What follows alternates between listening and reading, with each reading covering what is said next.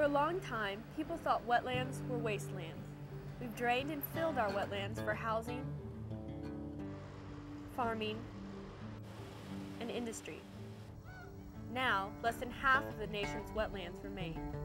But wetlands are not wastelands. Not to us, not to the ducks and geese, and not to the hundreds of other animals that depend upon them for survival. What's a wetland? It's a swamp, bog, marsh, pothole, playa, lake, or an area along creeks, streams, or rivers that's probably near your home no matter where you live in Texas. And because most wetlands are on private land, kids and our parents can make a big difference and help protect wetlands for the future.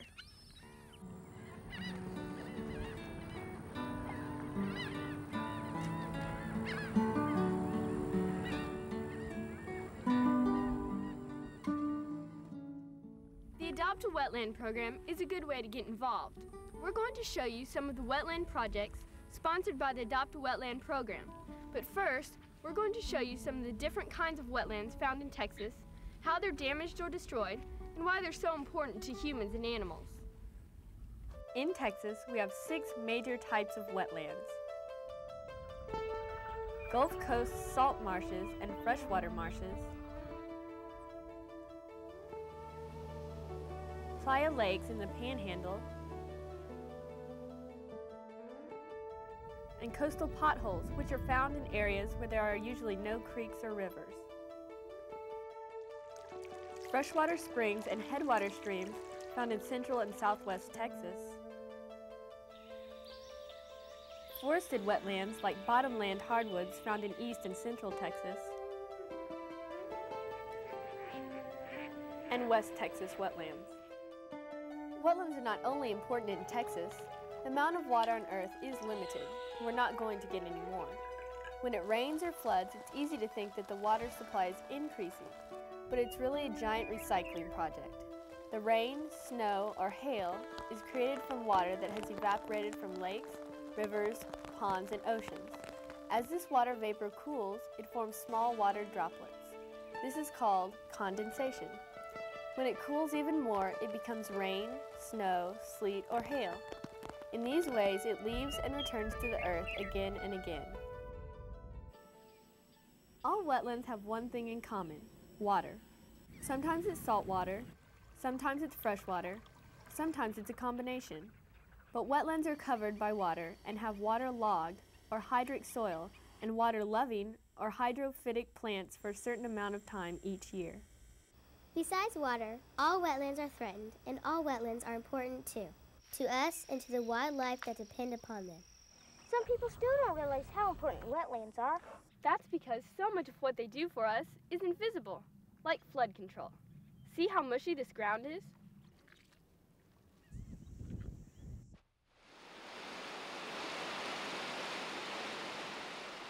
The wetlands around rivers and the coast act like big sponges, soaking up floodwaters from storms and hurricanes. They're an important buffer zone for the land and people around them. All of that's lost when wetlands are drained, filled, and developed. And wetland plants hold soil in place. Without them, the soil in many places would erode away, be blown by the wind, or carried off by floodwaters. Dirt carried downstream and into the ocean causes more problems for fish and other marine life. Wetlands are also natural water filters.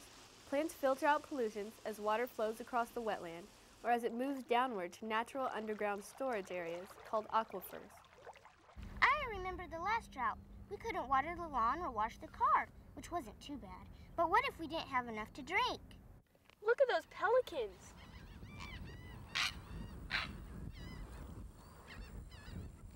When you see all the animals here, you realize that wetlands are their homes. Hundreds of different kinds of animals depend on wetlands for food, water, and cover. Especially birds. Wetlands support hundreds of thousands of birds. Snow geese, Canada geese, and all kinds of ducks. Texas is also on the migration route for neotropical birds that winter in Mexico and Central America. In the spring, they begin their migration north, stopping first at Mexico's Yucatan Peninsula. From here, the migrants either cross the Gulf of Mexico or travel along the coast and stop at Texas wetlands before heading north to their breeding grounds. When they get here, they're tired and hungry. They depend on our wetlands from the coast to the panhandle for rest and food. And endangered species like whooping cranes, brown pelicans, bald eagles also make use of Texas wetlands. Ow! Ow! I hate that one. Give me that. It's trying to eat your hair. Ow! I don't want to see. Don't get it too close. Let's see if you can take it. Okay, anyway. Want to see a shrimp? We don't see all the animals that are here, though. Coastal wetlands support lots of important fishes and shellfish. Some, like oysters, never leave. Others, like shrimp, crab, sea trout, mullet, and flounder, use wetlands as nurseries. There's plenty of food and cover for the babies to grow. Then they head out into the Gulf.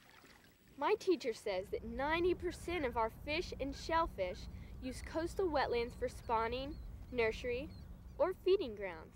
It's a multi-million-dollar industry, and it would fall apart if there weren't wetlands. We've lost wetlands to development, mainly. Farmers plow and plant them. Loggers drain swamps and cut the trees. Ranchers drain water for irrigation. And people build houses, factories, and power plants in them. In one way or another, we are all responsible for wetland losses.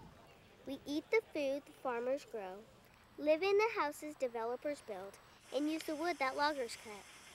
And pollution, everything from using them as garbage dumps to oil spills. It's disgusting.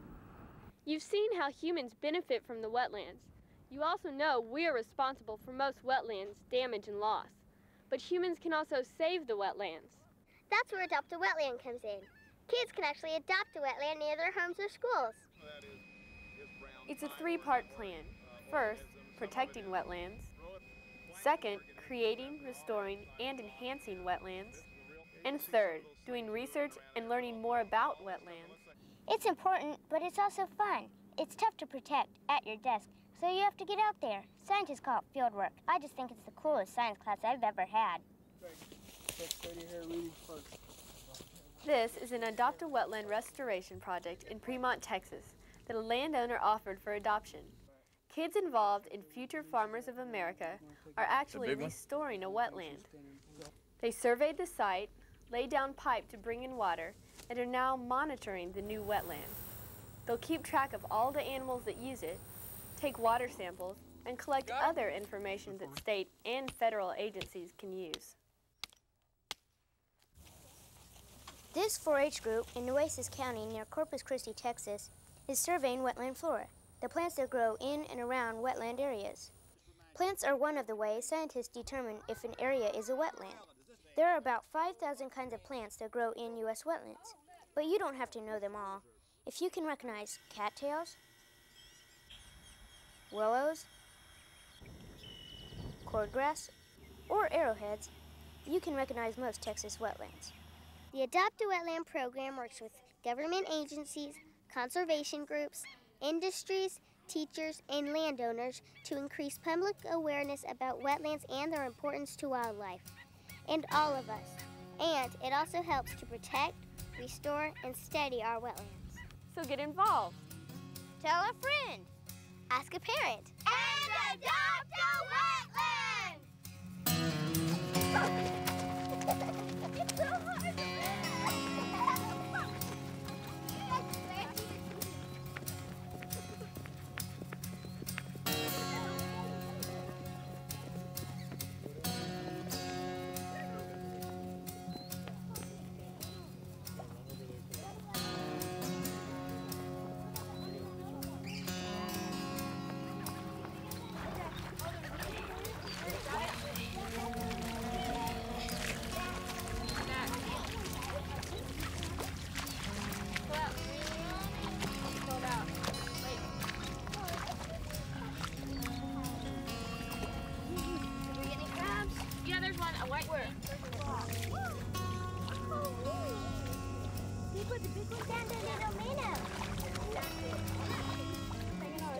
It's the high diving competition. No, you gotta...